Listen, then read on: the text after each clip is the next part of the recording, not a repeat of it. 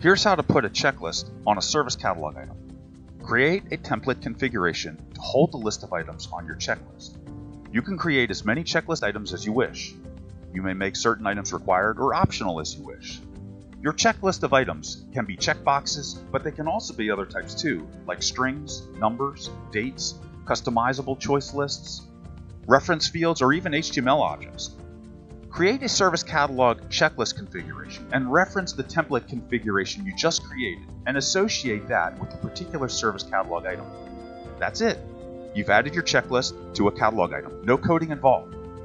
Go to your catalog item and see your checklist.